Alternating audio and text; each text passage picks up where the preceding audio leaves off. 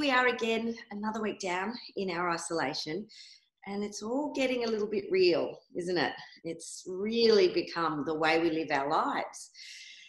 Not only has this thrown up challenges both financially and also mentally for us all, because we have never ever been through this stuff before. We've never done it before.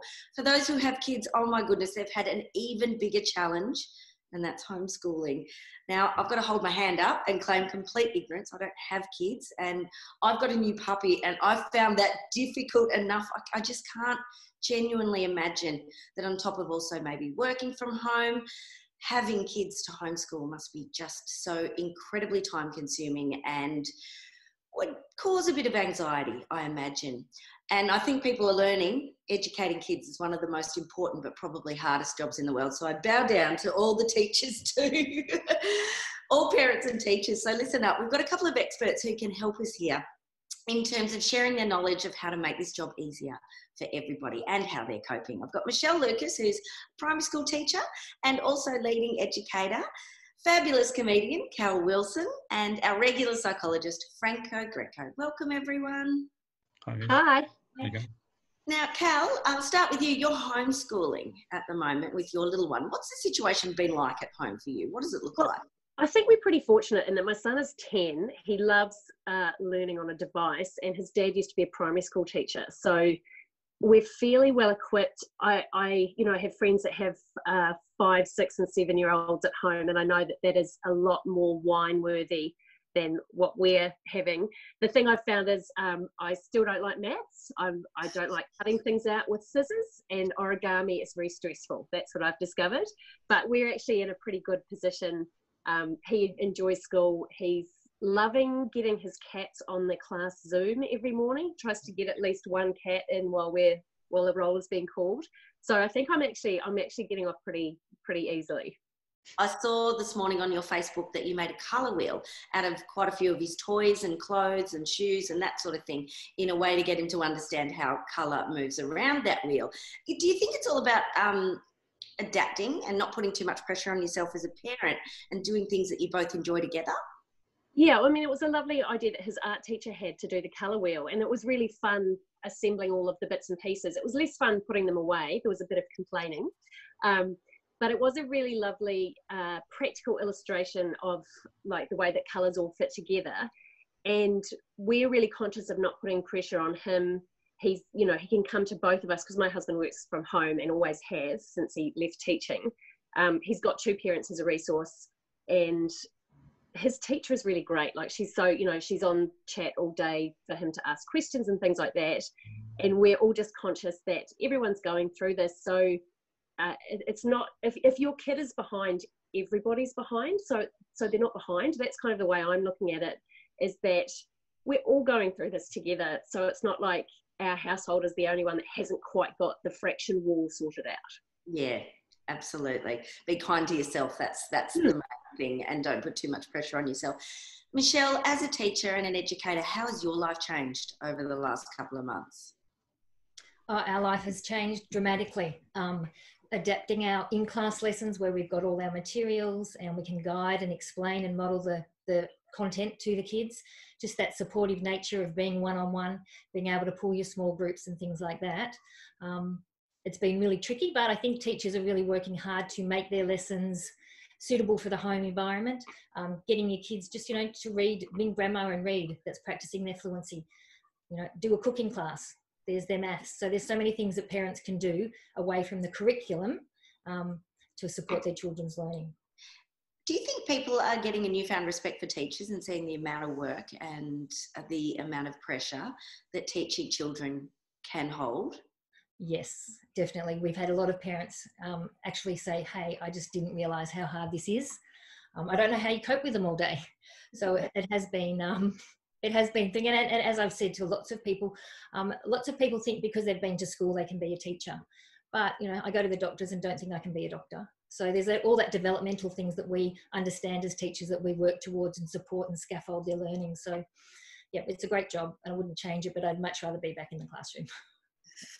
Is that right? Is that the general consensus with teachers, that they really want to be with the kids and interacting with them? Definitely. It's so I didn't take an office job. So just to be in front of the screen all day and to handle 27 little faces on a screen, trying them not to all talk at once, things like that.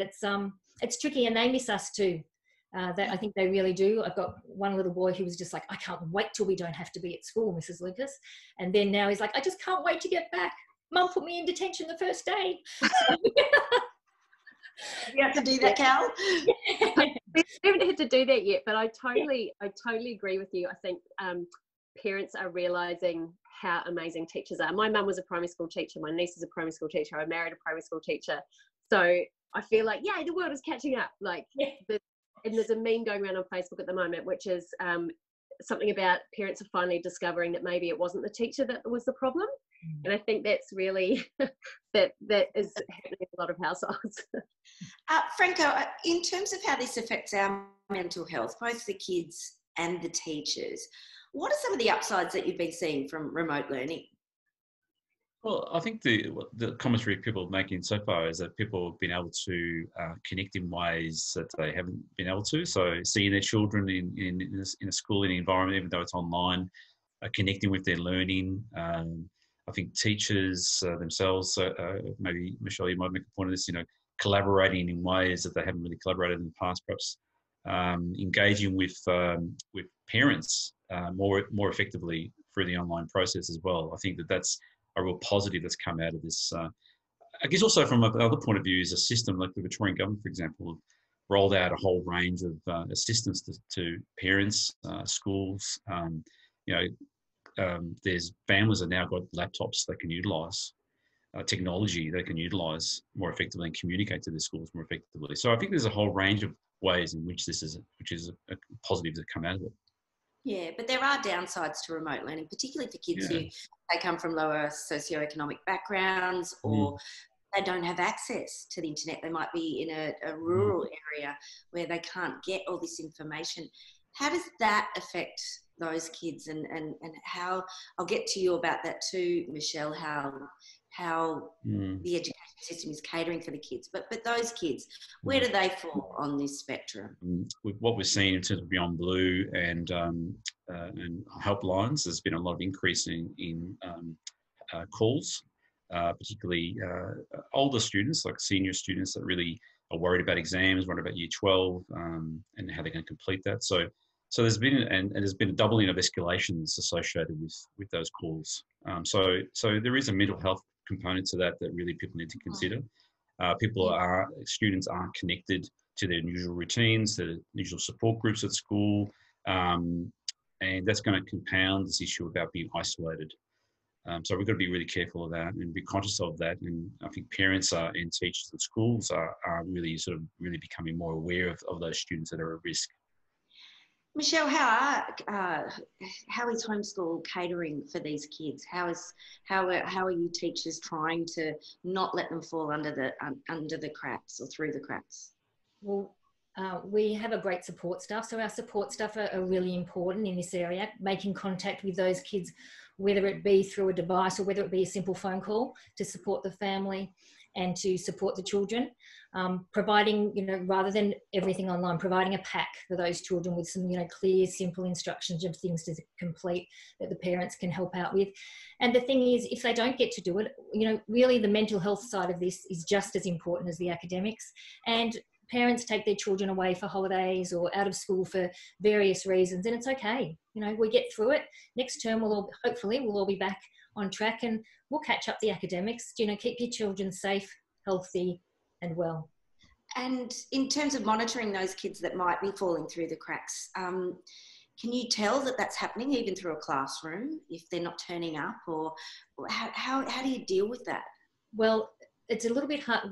I work at a school, lucky that I'm in a fairly high socioeconomic area, but we still have children without internet or without devices. So, as a school and as the government has, it's been fantastic that we've been able to give the opportunity for these parents and families to have devices to work from home from.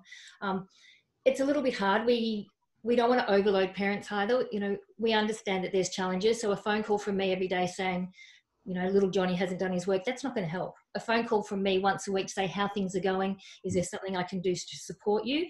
Do you need some extra help? Can I do something here? Is a much better way to approach that. You know, I think that's just the key to keep the communication open.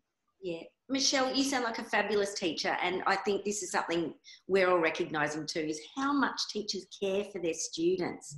It's not just like you roll up and throw them through the door and it's just sit down, get this stuff done. You guys really care about the kids. Oh, yeah, we definitely really care about the kids. And I think, you know, it's not that 9 till 3:30 with the wonderful holidays that everyone thinks it is. You know, most of those holidays we're planning, worrying about that child, all those type of things. So, yeah, we do have a really good, and I think most teachers, that start of the year is all about building those relationships, finding out their interests so we can use their passions in what we're teaching them. Yeah. Cal, how does it, do you think, affect the kids in terms of social interaction? Like your little one, he hasn't probably seen his mates for a long time now. Yeah. What's the impact of that in terms of your home life and how he feels on a day-to-day basis? Like a friend of mine's kid, she got really upset the other day because she realised she can't just talk to her friends about how to write something or stories that they have to tell or an essay they have to write. And that was really upsetting for her because the realisation was that this is going to happen for a long time, and she just missed her friends. Yeah, well, he is really missing his friends. We're really fortunate in that, like, we've got access to the internet, and he has an Xbox, and so we've set him up with a couple of his friends. They can play Xbox together after school, but also he's really into basketball. He's in 2 basketball teams, and my husband coaches him in one of those teams. And so he's got them all set up on an app that they can do drills at home, but kind of they can all see it in a private group, so they can sort of compete against each other, even though they're not together. And I know they're really enjoying that. And we're lucky enough to have a basketball hoop in the back garden, so he's getting that kind of social aspect there. We've set him up on a couple of like messenger apps that are specifically for children, and so he's messaging with his friends a bit, but he's only obviously allowed to do that at lunchtimes and after school, and he's also on a wee group with his relatives in New Zealand, so he's been spamming my parents with, you know, videos of him with a cat filter on and stuff. So it's kind of, he's enjoying the novelty of it and connecting with his relatives in a way that he hasn't done as much before. Like, it's always been hi on FaceTime and then going off, but now he's got sort of something fun and playful to do. So the technology aspect of things has really been helping him, but he definitely, you know, misses going for a bike ride with his mates or kicking the footy in the street, or it's definitely hard. His birthday is in the next couple of weeks, and we're kind of contemplating what that's going to look like. You know, like whether we do a big Zoom call of friends and relatives, or how we can make that day special for him when he can't have a party or hang out with his mates. Yeah, well, good luck with that. Zoom parties are pretty hot right now with the little ones. Yeah. So that sounds like a pretty good option. Franco, let's talk about the parents, and you're one as well, and you've been doing homeschooling too. It's a lot. It's a lot to do, work from home, and it's a lot to then have to educate your kids as well and be around them 24/7. How do you recommend people survive without losing it? You know, it's a lot. Yeah, it is a lot. Well, I think it's about really understanding that the home environment is also a learning environment. So your kids are learning as well, right? Yes, they are. They're not at school, but they're also learning from online. So, and they're not, as Michelle sort of said, they're not going to be falling behind. So it's having a bit of perspective on it and not having too much ambition about they've got to achieve this and they've got to achieve that. You know, so in a way, just sort of scaling down the ambition and the aspirations for what they can achieve, and recognise that this is a period of time. It's probably a short period of time, and just really sort of making sure that they're connecting with their schools in a way that allows them to sort of still do the work that they can do, but let the teachers actually teach as well when the best they can. So they're not there to replace the teachers. Also about recognising that to have a bit of self-compassion. I think sometimes parents can be really hard on themselves and they say, well, am I doing enough? And I'm just thinking about the apps that I'm on at the moment. We have parent apps, and, you know, some parents doing some amazing things. And I feel sometimes, oh, hang on, am I actually doing as well as they are? Should I be doing all this stuff? Should I be sort of downloading all this material and recognising that, hang on, I'm stressing myself out here. So recognising actually I don't need to be doing that all the time, and actually probably not doing that at all. Recognising that teachers are providing daily information about what students need to be doing, and actually having a bit of self-compassion about yourself as well. Actually, I'm actually doing okay. That's probably the best advice I reckon. You can only do what you can do. And that's probably the best thing to say to yourself, I think, in that situation. How important, though, is it for the kids to see how their parents respond, and how should their parents be responding to things like, if they're feeling frustration or even anger when they're trying to communicate with their kids and teach their kids? How important is it that they see their parents respond in a certain way? Well, as probably parents will recognise, and Michelle probably recognises as a teacher, students, kids will take on and model their parents and really are watchful of what their parents are doing. Again, it's about recognising that actually you're going to have emotions and you're going to have feelings and you're going to express them. Be more mindful of the fact that actually this is a very stressful moment. And so one, recognising that that's likely can happen. And when it does happen, actually explaining to your children, actually, I'm sorry that I'm experiencing this. I'm sorry that I'm expressing anger to you and being frustrated is all a bit difficult. So it really is about modelling that type of behaviour, but also recognising that your children also need to express their own anxieties as well. So checking in with them as well and just asking them how you're going, how are you feeling about this? So that's probably the bits that I reckon that parents probably need to recognise. One, actually watch how they interact with their children as well, but giving themselves time out as well as part of that daily grind of actually doing their own work as well as managing a child that's trying to connect with their schools. Yeah. Michelle, you're a primary school teacher. How have you seen the kids respond to all of these changes? Have they been amazing? They have, yeah, yes, definitely. They have, the families and our children have been amazing because it's new for them. They don't have the social contact with the friends. They don't have that small, we do video conferencing in small groups, but it's not the same as showing, sharing, all the things that we do in the classroom. I know their parents are great at sort of setting up some little video chats. So they're trying to get the social interaction that way. But it is tricky for the kids, but we're so proud of them. We're so proud of how they've adapted and they're going really well. All right, big question. Victoria looks like it's going to keep their schools closed for a little bit longer for all the right reasons, it seems to me. How does that make you all feel? Aside from the politics of whether or not you think schools should be closed or open, how does that idea make you feel? I'll start with you, Cal. I'm really happy about it. I think it is exactly the right thing to do. And because we're going okay, like I'm actually really loving having this time at home with him because I travel so much for work usually in the old world. That's what I did. So it's actually been really precious to have the time at home with him.